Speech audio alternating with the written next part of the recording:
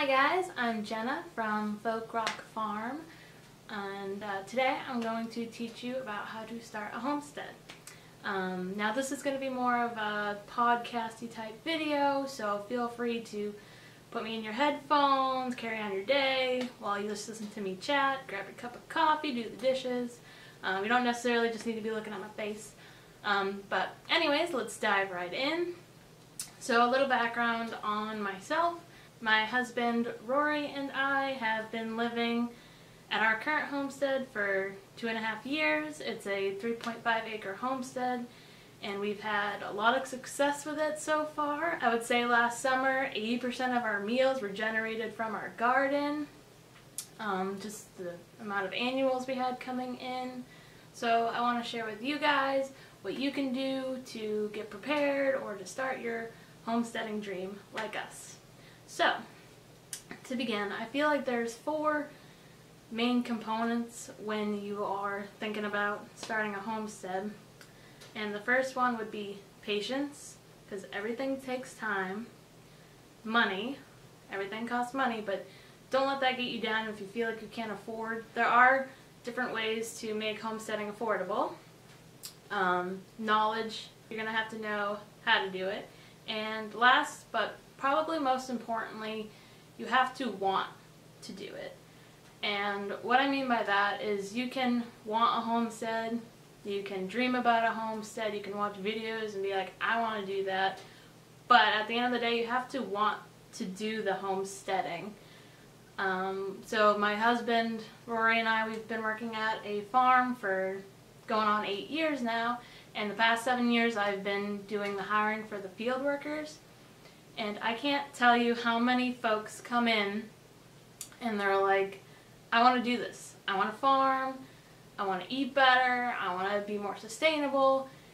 And that's great. So I hire them. They sound like the perfect candidate. And maybe a week into the job, maybe a day into the job, after spending hours out in the sun or the rain, bent over harvesting, weeding, they realize that they don't want to do this. And so it's nice to have that idea of farming, like going out to the fields and being surrounded by colorful butterflies and going and picking blueberries all day, you know, like there's this kind of idea what people think farming or homesteading is. And while yes, that's a very great and major component of it, what some of those people don't realize is all the steps that came prior to harvesting that blueberry. That blueberry bush had to be planted, it had to be weeded, it had to been pruned, it had to be protected from insects and birds, and you really don't get blueberries until like a few years later after you plant your blueberry bush. So having this knowledge, some people are like, oh no, that's way too much. I can't do that much to get some blueberries. But then you have people like me that's like, that's amazing. I want to put in all that work so that the blueberry is that much more gratifying when you go to pick it and eat it. You know, you remember all those years of work put into this. So the bottom line I'm getting at is that you have to want to do it. But if you want to do it, then great, you're in the right place. So, you have your want. Now, let's really dive into that. And what do you personally want from your homestead? What does your homestead look like to you?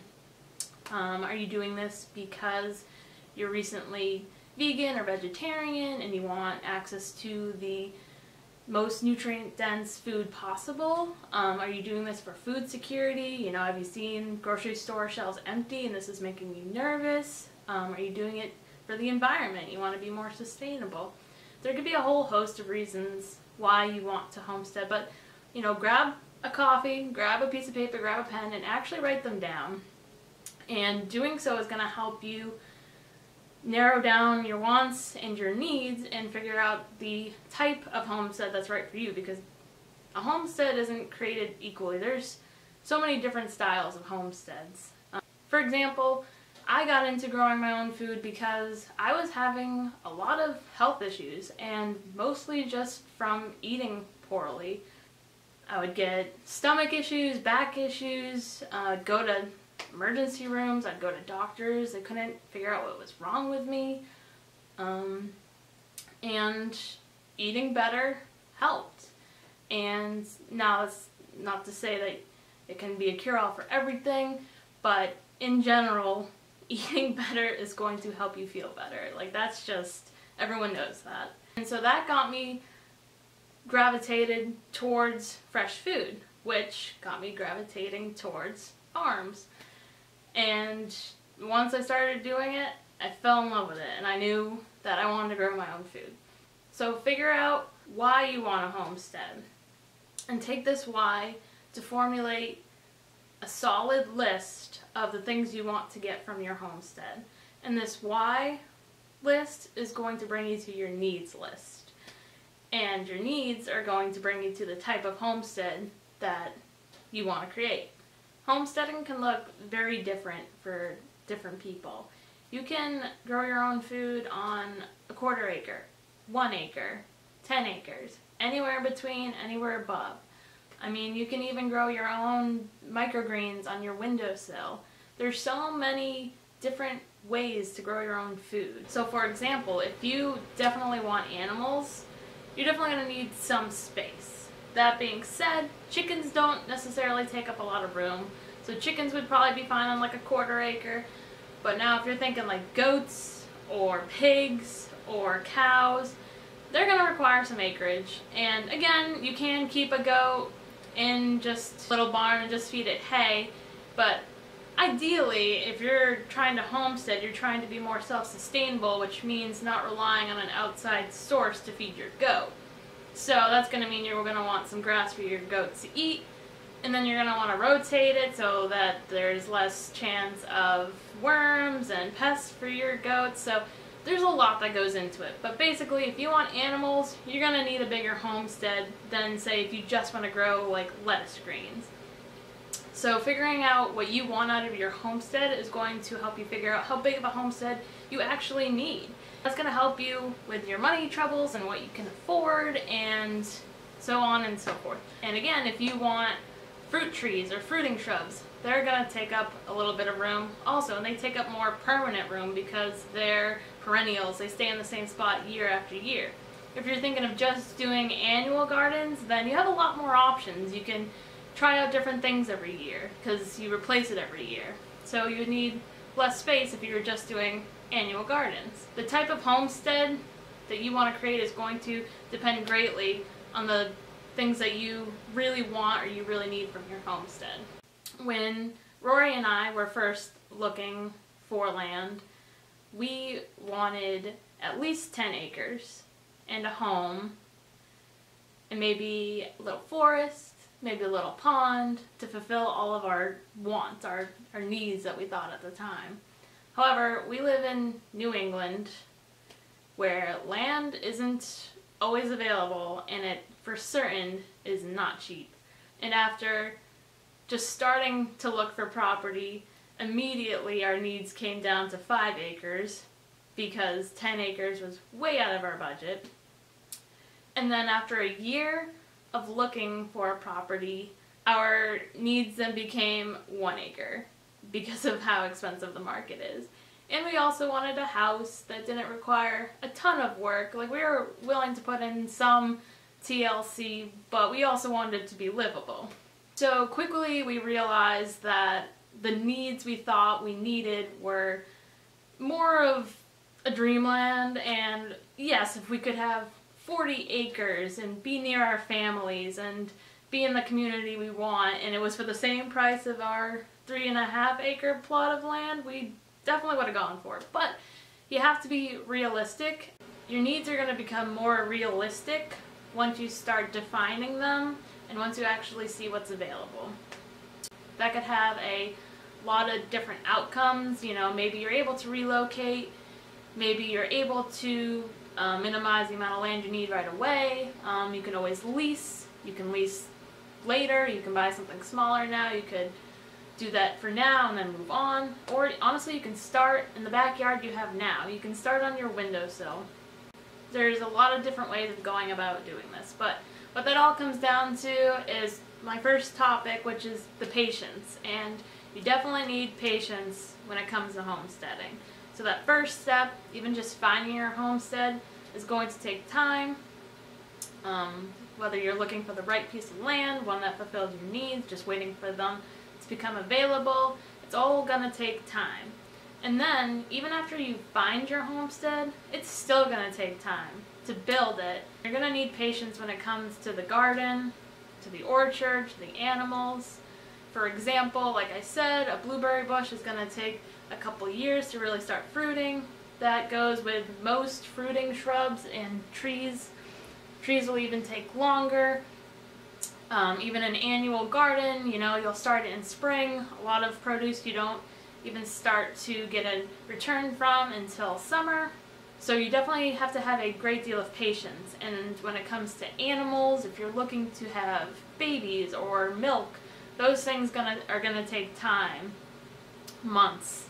If you have patience, the reward is that much greater getting through that time. And I have grown to really appreciate all the steps leading up to the reward. So patience is key to finding a homestead, starting a homestead, and living a homestead.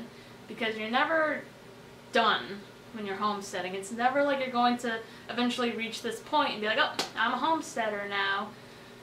No, it's gonna keep on going. And for someone like me, that's perfect. I get bored easily. I like having something to always do and something to always look forward to. Also, alongside finding a homestead, money. So this is obviously something you're gonna need to start a homestead, unless you're funded somehow, unless you just get money somehow. If you're here on YouTube looking up how to start a homestead, chances are you're probably going to fund it yourself. Again, this is where patience comes in handy, because it's going to take time to afford a homestead. You're going to have to save money. Again, this is where your wants come in. Write down more lists if you have to. How to save how to save money. You know, write down things that you need. You know, your food, your electric bill, all these things you need to spend money on, and then maybe make a list of the things that you don't necessarily have to spend money on.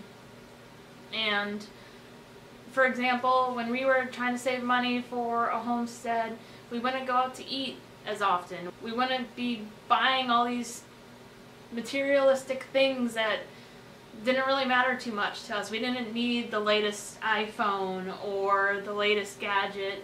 We were happy living a bit frugally. Is that even a word, frugally? If it meant that, you know, later on we could afford the homestead of our dreams. So again, that situation is going to be different for everybody, but just take a look at your savings and your budgets and what you spend money on, and just become realistic about it. Like, how long would it take to save up money if you got rid of X, Y, and Z? So I'm not a financial planner, but I just know from experience that if you really want to do this, then you will want to set aside some money for it. Has anyone needed to refill their coffee? Because I know I have. So while you're experiencing this time without a homestead, and you've been patient, and you want it, and I cannot stress enough how big of an opportunity this is for you to start collecting your knowledge. And there is no better time to learn how to homestead than before you have a homestead. Now, that being said, you will learn a lot as you go, but molding yourself into a homesteader even before you have a piece of land to put a seed into will be so beneficial to you, and I cannot stress this enough. So if you're in this area where you want a homestead but you can't afford it, or the right piece of property hasn't come up yet, just know you are in the golden seat right now. Like, take this time and really hone your skills. I wish I did. For example, we've been homesteading for about 2.5 years now, like I said, and I still don't know how to can properly. I still don't know how to blanch vegetables. I'm just learning fermenting because I just didn't take the time to do this before, and now I'm kicking myself being like, why didn't I take the time to do this before? And yeah, like I like to learn as I go. I'm that kind of person, like I'll sit down and I'll read a book, but like usually it takes some effort from my part. Like I'll start reading and then my eyes will go this way and my mind will go another way, and it's tough. Like I'm definitely not huge into it, but if you want to do this, just set some time and find a topic that really inspires you and a writer who's really good at inspiring you. Like a writer can make or break a garden book. So if you pick up one homesteading or garden book and you're just like so much facts and numbers and all these different piles of information that you can't digest because they just lay it on you so thick, try another author, honestly, because there'll be better authors and better books where like it'll grip you more, it'll be easier to understand, they'll break it down in a way that makes more sense to you. You know, go to YouTube, like find different how-tos on YouTube to start doing it, and really think about all the tools that will be useful in your toolkit when you actually own your homestead. And there's so many resources. You can go to your state's Department of Agriculture website. They'll have different resources where there's articles you can read, there's meetings you can go to, there's classes you can take, there's farms who need help, they need workers, they need volunteers. And if I were to tell you one thing to do to start a homestead, it would be start working for someone else, whether it's a friend you help or volunteer for, whether it's an actual farm, go apply or go volunteer and just get that hands-on experience. Because in my case and what I believe, I feel like that's the best way to learn, is just to get your hands into it. And if you work or volunteer on a farm, you are going to learn something. You are going to learn some aspect of homesteading that you did not know before, and it's going to really open your eyes to like just the amount of work that goes into growing any single crop. So again, use this time to create your toolkit, whether that's reading, YouTube, resources, make friends with a farmer, volunteer on a farm, or just start however you can, whatever that looks like for you. A sunny windowsill is a great way to start microgreens or even seed starting. Pots, if all you have is a driveway, grow in pots. Like there's so many opportunities to learn how to grow, just even in your own little apartment or whatever it might be. Another thing I would recommend is just going to farmers markets. If you haven't yet had the opportunity to explore different types of produce or to taste them, now is a great opportunity to go to farmers markets or to farmers and start trying out new produce you haven't before. Before I started working on a farm, I didn't know that tomatoes came in any other color besides red. And I didn't like tomatoes. And then I won't forget the first tomato I ever had directly from the plant was a sun gold cherry tomato, and it just turned my world around. And now I love tomatoes. I still won't buy tomatoes in the winter off a grocery store shelf, but I will grow them every single year in my garden. I love them. So it's a great opportunity to now also figure out like what you want to grow, because once you get your parcel of land, whatever that might look like to you, it's going to be so overwhelming to decide what to grow and how to grow it. To know which fruits and vegetables you already like and are really interested in growing is going to really help you put you in the right direction. So once you've honed in on all those skills and you're ready to start looking for a homestead, again, patience, money, knowledge, and want are all going to play a big role here. There's several resources online. There's like landwatch.com, NewEnglandFarmlandFinder.com, I think it's called. We were able to find our homestead on a realtor website. I think it was like Redfin, because like I said, we also wanted a home.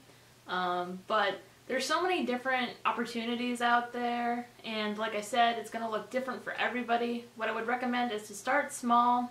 You can always expand later, whether that's selling your property then and going on to somewhere else, or just leasing land down the line where you can afford it more. So just start small, really hone in on what you need from your homestead, why you want it, and just be really patient. That's what I can't say enough, is it's going to take time, but trust me, it's going to be so worth it. And use this time wisely. Like I said, hone in your skills, like research how to do all these things, work on a farm, like just make friends with somebody who has a homestead and go help them out. Like there's just endless opportunity to use this time wisely. And then once you actually have your homestead, it's going to help you so much.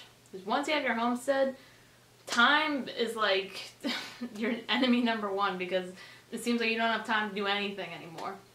So just trying to learn how to grow and everything once you have your homestead, it's going to be a lot more work than just doing the homesteading. That being said, this is going to be first part of my series on how to become a homesteader. So this is just a basic overview on the very starting processes of owning and just getting into homesteading.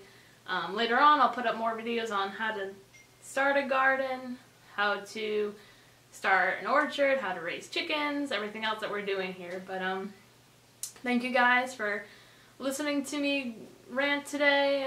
If you enjoyed the video, please subscribe. I'm hoping to do a lot more of these. And yeah, if you have any questions, drop them in the comments. I'm more than happy to answer any questions I didn't answer here. Thank you guys, and happy homesteading here from Folk Rock Farm.